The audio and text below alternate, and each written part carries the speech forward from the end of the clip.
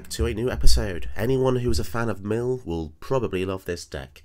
We're going for Jon Irenicus the Exile. At the beginning of your end step, draw a card if your library has more cards in it than target opponent's library. Otherwise, each opponent mills 5 cards.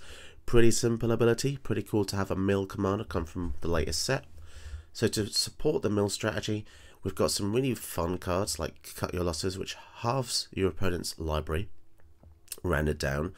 But if you sacrifice a creature, you'll actually be copying this as well, which is really powerful. We've got stuff like Jace, Wielder of Mysteries, which lets you mill somebody for 2 and draw a card. This is cool because you have a built-in win con as well. If you don't have any cards in your library for some reason, then you just win the game instead when you get to the ultimate off. So that's like a nice backup plan. Ashiok, Dreamrender, which mills people for 4 a time, then exiles their opponent's graveyard, which is really useful because a lot of the time I've noticed that milling someone isn't enough anymore. Graveyard synergies are just way too powerful to leave lying around. So we've got Ashiok to get rid of them, and Ashiok stops them tutoring. That's another reason I've got Soulguard Lantern to exile graveyards. We also have Leyline of the Void to stop them reanimating stuff from the graveyard too, because there's a lot of Muldrotha decks out there, so you have to be really careful. Sword of Body Mind is the only sword in the format, but if you equip this to a creature, whenever they deal damage, you're going to mill them for 10, which is super relevant, and it gives you a 2/2, which can also block and then itself equip to the sword later on, which is really useful. And you've got the classics like Ruin Crab, which is just a nightmare card if people can't deal with early. This can single-handedly win games, which is pretty awesome.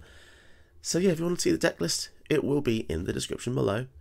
Don't forget to hit that like button, and if you could, subscribe to the channel because it really helps. And I've noticed majority of people aren't actually subbed, so it'd be, nice to boost the channel up. And yeah, let's get into the video. Okay, Mirim. So that seems to be the most popular deck at the minute.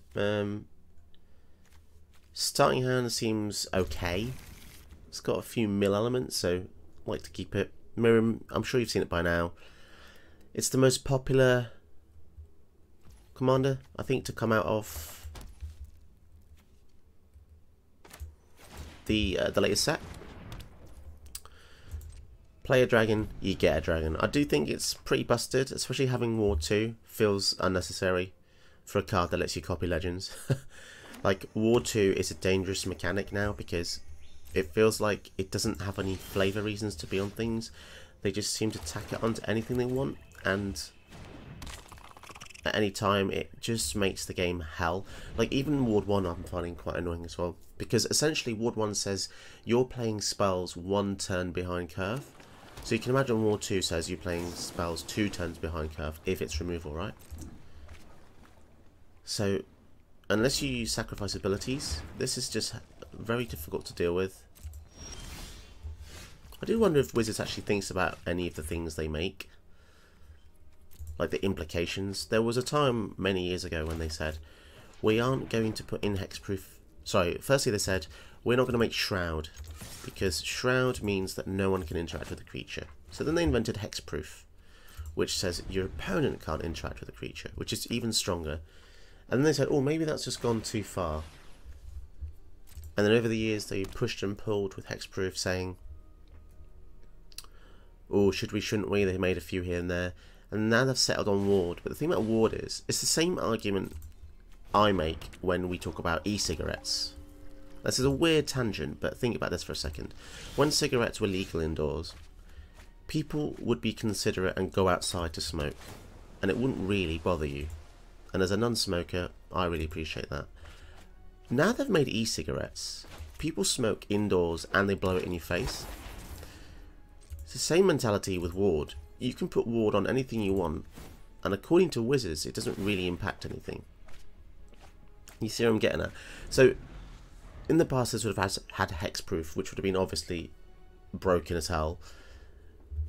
But now they're just tacking Ward on. It's just like, oh, go on then.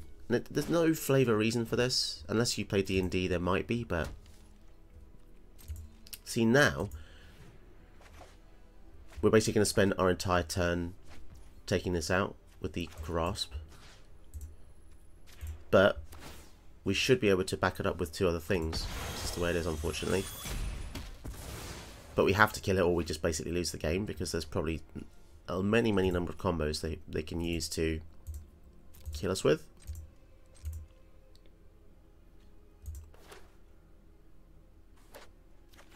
So we draw and then mill 2, which is a nice way of perpetuating the synergy here.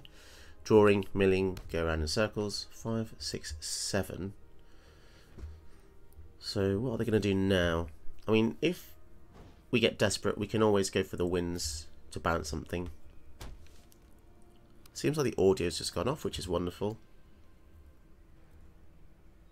Shivan Dragon and Fable of the Mirror Breaker. Okay, so we do actually have some answers here, which is good.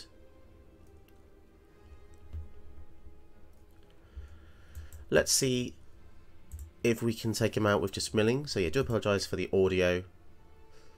I don't really want to replace the audio with music because, as you may know, YouTube's a bit funny with the old licensing.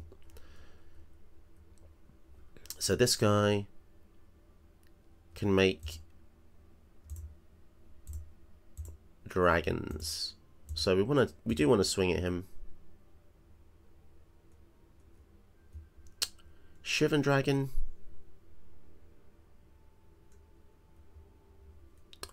I guess we'll go for the Ashiok.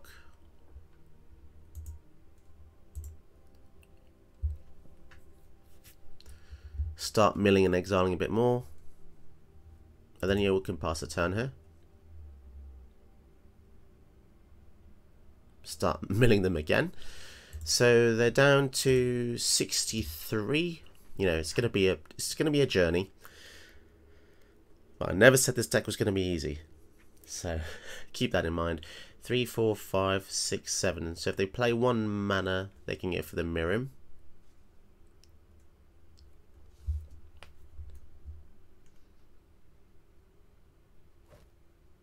Orb of Dragonkind. Whoa, and it gives it hexproof as well. For 1 turn. That's kind of crazy. Might have to bounce this. Shivan Dragon gets hexproof.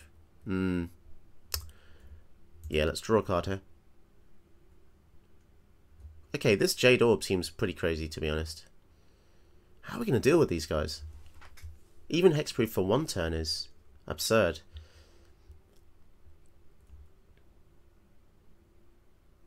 So every turn they can basically get a Shivan Dragon until we deal with this. Jeez. I'm really not sure how to deal with these things. It feels bad, right? Because the Contempt is now not going to be able to deal with their general. So, well, I just guess we'll do a Sarkhan then, because it's just going to give them dragons every single turn.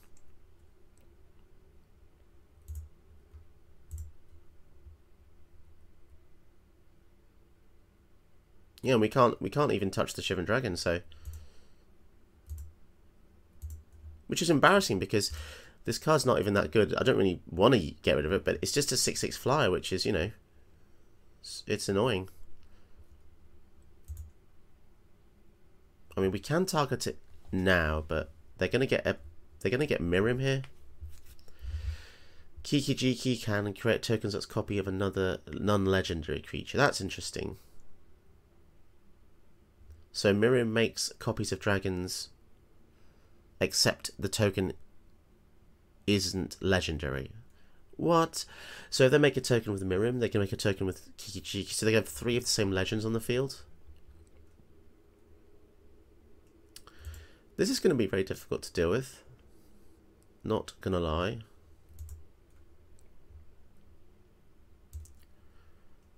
So let's waste their turn, I guess, bouncing this to their hand.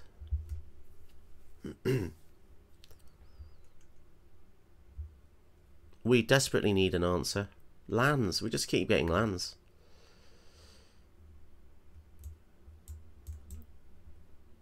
Yeah, I don't think we can win this one, sadly enough.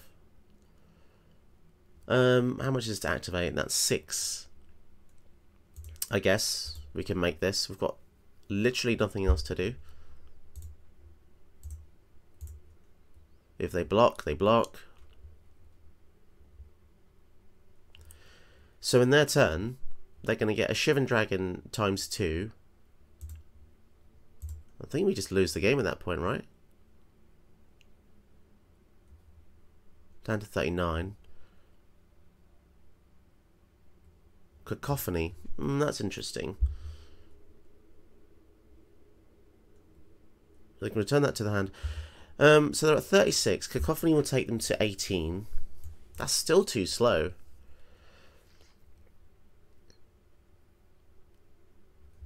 So they'll swing at us for 7. I mean, they might go for Ashiok. Oh, Terror. Okay, that's just game over then. They get a copy of Terror. So that'll be enough damage to kill Jon if they want anything. Going for the Ashiok.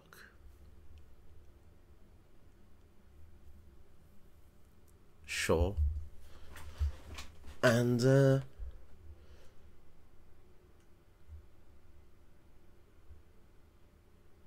so the Kiki-Jiki made a copy of the Terror, okay. And we get another dragon, so that's another 12 damage or something. Yeah?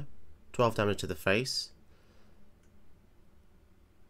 So bear in mind, this is... They started the turn with just a mirror many reflections of Kiki-Jiki. And they ended with 3 Terror of the Peaks. Totally fair, totally fair.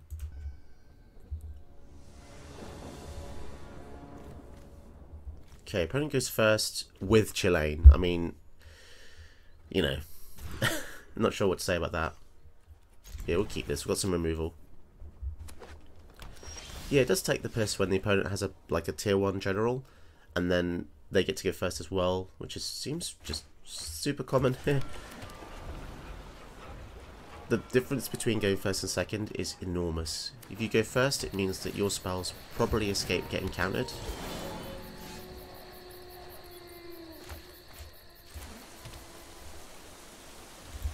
Yeah, pass turn. We've got some really nice control-y cards though, so maybe we can keep them off. I'd like to kill Garligritus really, but yeah, I think I will. It's just the value this gives him is way too much, especially with a deck that focuses on ETBs.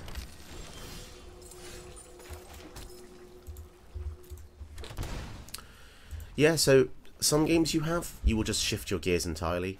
We are a mill deck, but I guess we can shift into a control build, depending on the situation, because like decks like this, which relies on value, you have to stop everything. Yeah, we're going to mill that as well. We'll counter that, because otherwise they just get all the cards back. Wowzers. Ancient Silver Dragon, that would be difficult to deal with. Oops, accidentally played the tap land. Okay, that's fine. We'll just go for the Illuminator, and then maybe we can start casting stuff from top of our deck. So you have a land on top. Get rid of the creature. So now we can cast creatures on the top of our deck once per turn. Yeah, Cemetery Illuminator with the Jon is actually quite cool, because Jon has a clause, basically, that... So if your opponent has more cards in their graveyard than you draw a card. But if you keep changing that value, then you'll mill them. Because it's an otherwise clause, so it's interesting, like, push and pull. Do you want to draw a card or do you want to mill them, essentially? So if you can turn the sway... Now, Circle of Dreams Druid adds 3 green. They've already got 4, 5, 6, 7, 8, 9. What? How much more mana do they want? Let's swing in first. Get rid of the artifact. So we have a Jace on top.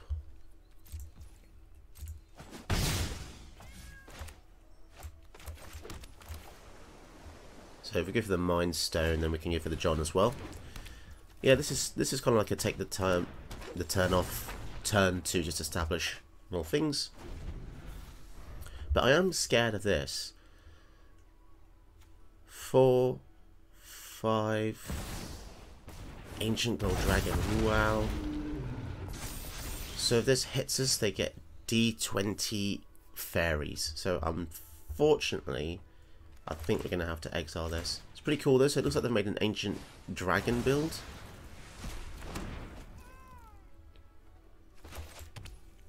and swing in.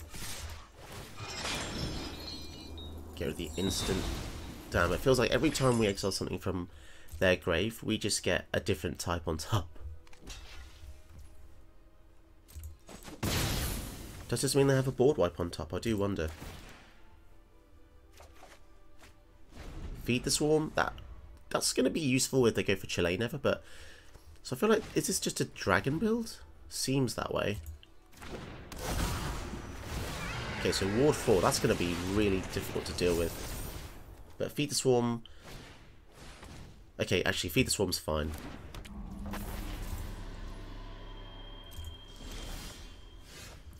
So we're going to have to do this because Imrith is just insane. Because it can draw them up to 3 cards a turn.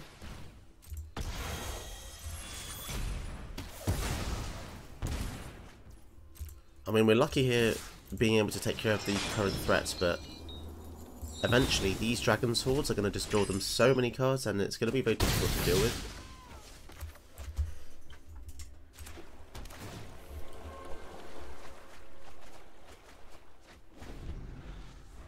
Okay, so they just got a Vizier of Many Faces in the graveyard, so that's scary. Kura, okay. And I guess they can also copy that with Vizier, which is going to make this very, very difficult.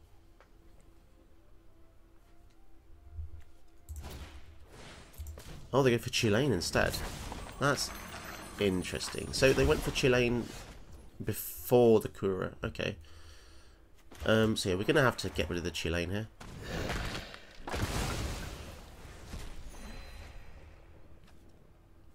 And then, I guess, go for the Jace to draw a card. Yeah, didn't anticipate them having flashback cards, basically, which is kind of sad. And we can't get through the Kura, so there's no point attacking. We'll just hold back. They could just get another Kura, then it will die. Ancient Bronze Dragon, so this one... When it hits somebody, put D20 counters on up to 2 creatures. This is crazy, man. They've just drawn all the ancient dragons. That's crazy. So that's 1, 2, 3. So they've got 72 cards left in the deck, but they've drawn 3 of their ancient dragons. Okay. It's kind of crazy. It's a matter of give and take. Drown in the Lock. Now this is good. This can kill the... So yeah, this can kill the dragon. So I'm going to do that now. Man, we can't let them have any of these dragons. If any of them hit us, we are just so screwed. So we've got 3, 4, 5, 6, 7, 8. So we can go for Drowned Secrets. And then next turn we can go for Garuda. But for now we'll just go for the Patient Rebuilding.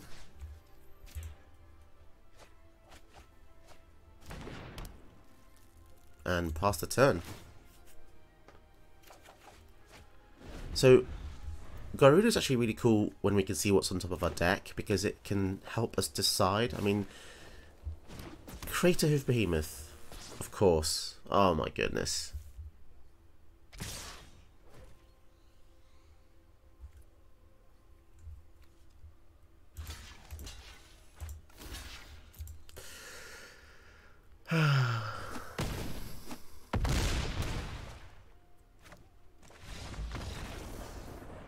Well, that's that game, isn't it?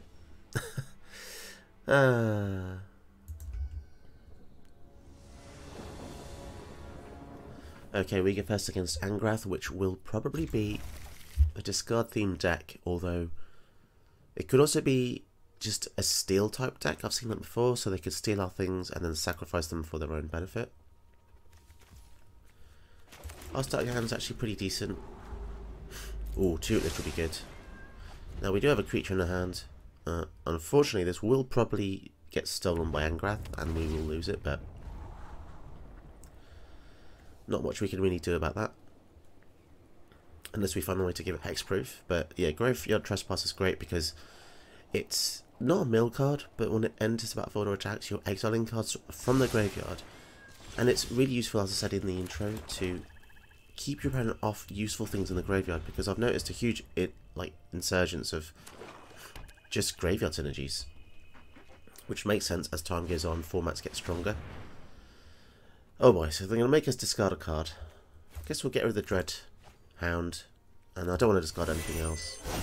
Which means they get a card in their hand, which is kind of sad. Let's go for the Graveyard Trespasser here. Exiling that from the graveyard. Yeah, I think this card is way too powerful. Discarding up to 2 cards for 2 mana is just unprecedented. And it gives them 1 back as well. I don't even care if it says random, it's just OP. Pardon me. Ominous Traveller gives them a random card as well. A lot of random stuff going on. So they've got nothing in the graveyard. So this might be a good time to go for the Cosmos Elixir when they're tapped out anyway. And yeah, we'll swing in. Yeah, I don't really want to exile our own stuff, sadly.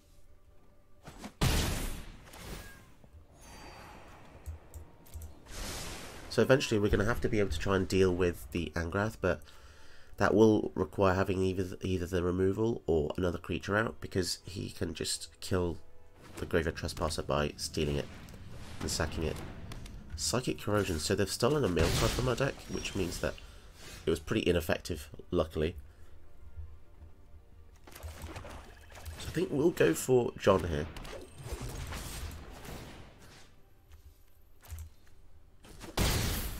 Now, the Trespasser is actually a non-bow with the Jon in some ways, but at least Jon actually puts stuff into their graveyard.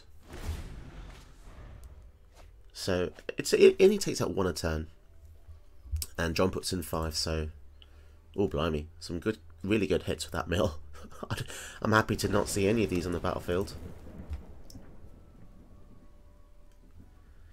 When you get Maddening Cacophony, it's a good idea to save it for its kick cost, because if you're just going to mill them for 8, it's not that effective. So we make them discard a card here. Okay, so we're going to want a way to deal with the Glorybringer. Sadly, Bajukabog is also number with Jon, but that's just the way it is. That's just the way it is. I mean, at least you're milling them. Let's go with the tutelage here. Infernal Grasp. Now that is useful. We'll go to the Ley Line because we already have the Bajukabog. So then, yeah, we might as well Bajukabog here because we want to hit the land drops.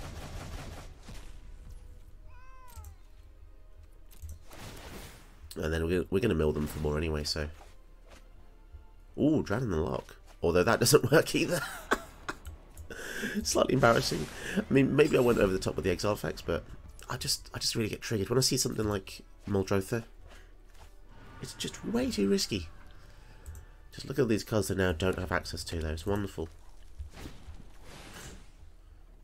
So we can't counter Angrath. They can make us discard a card. Ever seen water burn? Yeah. You will. So let's just kill the Glorybringer here. No fire, no steel. And then in our turn, we can just get rid of the Drown in the Lock. Well, we can use it on the Ominous Traveller. We can swing in Angrath. We'll see what we get. But yeah, Exile in the Graveyard? Interesting. Maybe you don't have too many abilities like this. Oh, that's a shame. So we lose our General. Spell Pierce. Yeah, I guess we'll just go for Jon again.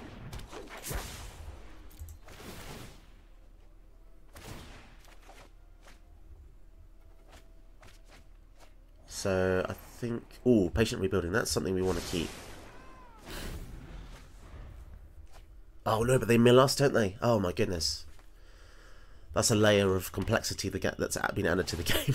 No fire, no steel. I guess we'll get rid of the Spell Pierce because they've got so much mana now. Probably not that effective anyway. And Immisturm Predator. Okay. So currently they... Right, so now they get another creature, so they can just steal our Jon and then sacrifice it to the Predator. If... Oh, I see. So, gain control of creature with mana value less than or number of... Oh, okay, cool. They couldn't have stolen it. That's good. See, now I'm not sure what to do.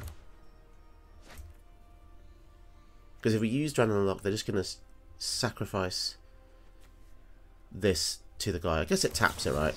That's the main thing. It taps the Predator, so we can swing an Angrath, take him down a bit.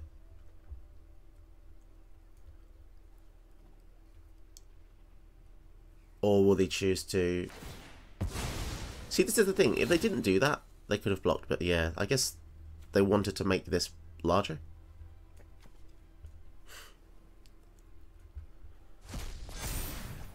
Okay, so we're going to go for Maze Mind Tone. And swinging at Angrath. So he will make us discard another card. So it might be a good idea to not play the Ice Tunnel. We could always draw first, see what we get. Ooh, Scriptures. Scriptures probably isn't that good, so I'm happy to discard that. I just really want to make my land drops each turn. Yeah, and being able to draw here is really good against Angrath because... yeah, we'll leave that on top. Don't care if that gets milled. Leaving stuff on top for that. But yeah, drawing cards against Angrath is fantastic because you're kind of nullifying him. This Cosmos Elixir basically nullifies all of Angrath's abilities. Well, +1 anyway. See, now I'm tempted to keep the Scriptures. Because if they play another creature, then the Scriptures might be able to deal with that as well. Chandra. Yikes. Get out of my way. I'm burning up here. 65, yeah, this is going to be a losing battle. Glad I can help with your not being on fire. Chandra and Angrath is going to be pretty rough to deal with, not going to lie. And then now the Predator. So they're hitting us at 4 angles. They're hitting us at combat damage, mill, non-combat damage and discard, along with non-combat damage on there as well. Yeah, pretty rough.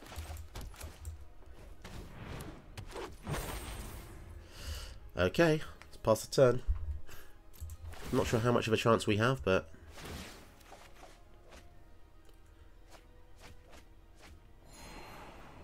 Mind Stone, don't mind getting that milled. Oh man, we need some kind of removal ASAP. Because if they hit removal every turn, then they deal with our commander every turn. Now we have an emblem to deal with. Let's get toast. Emberstone Predator gets larger every turn. Lantern. Come on, just no creature. Give us 1 turn off.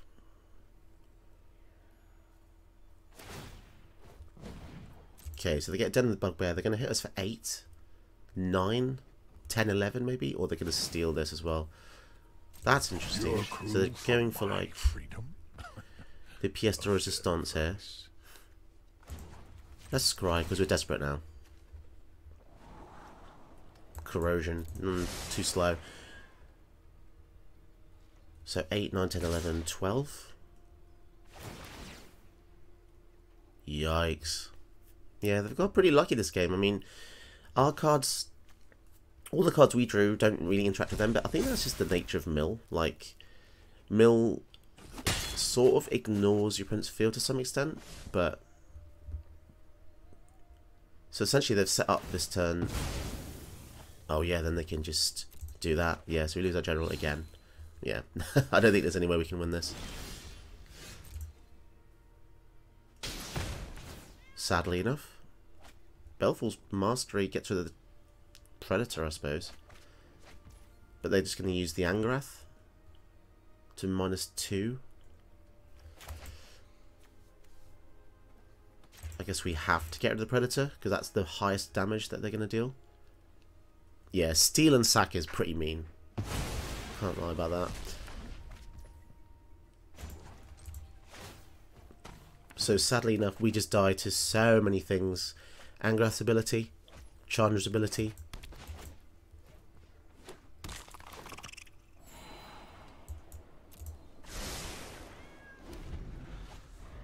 Not having a way to kill the Angrath for so many turns was devastating as well. What has he done now? 5? 10 damage, perhaps? No fire, no steel. Chandra killed our general. Chandra's optic twice. No pressure. So he... Okay, so if they cast any spell here, we just die to the Professor Onyx, essentially. Sorry, haven't heard that name Yeah. before. Steel and sack. Oof, that's a rough matchup, that is. Okay, fair enough. Moving on to the next game.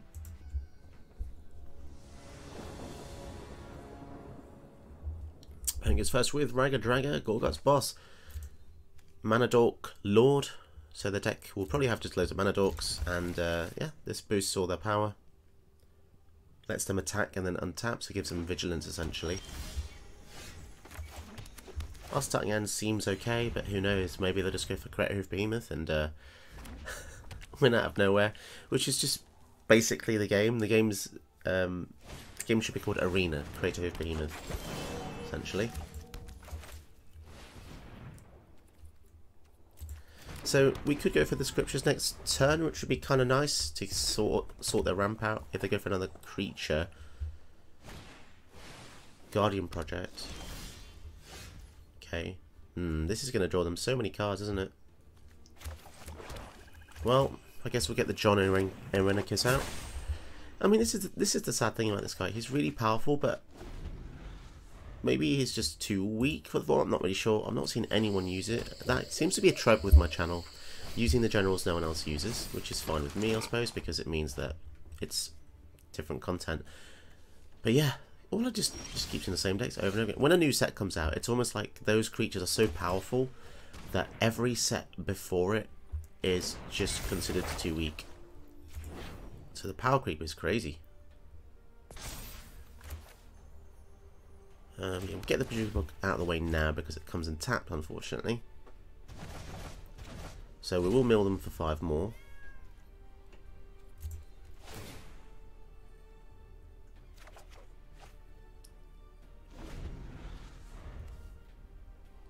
Oh, that's interesting. So neither player has...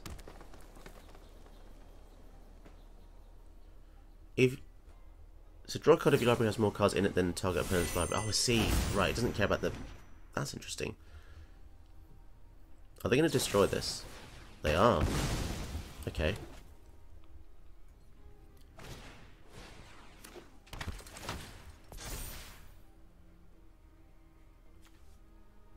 Yeah, this Raga Drag is crazy. Each creature with a mana ability gets +2/+2, yeah.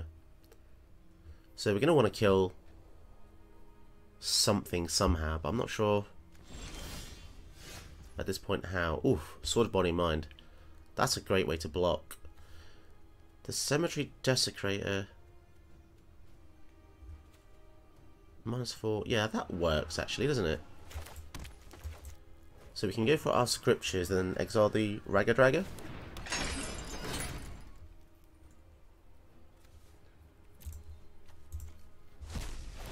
So that buys us a little bit of time. Yeah, the Desecrator is really good in this deck because obviously both players will have graveyards and oh, wonderful, Snakeskin Veil. Okay. They can't really do much then against these guys. They've got the answer for every single eventuality.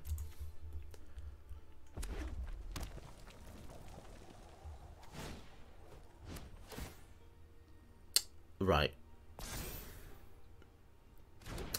So, recording today, this is the third time that Creator Hoof has actually killed me. So even if I block here, pretty sure I'm dead. Or am I just one off? So I'm down to 3. Okay, wonderful. Wonderful. So there's nothing I can really do. The Elspeth's Nightmare doesn't kill anything. Chase doesn't do anything. Illuminator doesn't do anything. I can kill one thing, but that would mean that I only have 1 blocker still. Fine, I guess we can see what's on top of our deck. It's a Planeswalker, so it doesn't really make a difference. Wonderful. So, as usual, we just lose to a Creator Hoof, which I prophesized at the beginning of this video. And yeah, it's becoming a bit of a joke at this point. Absolute joke.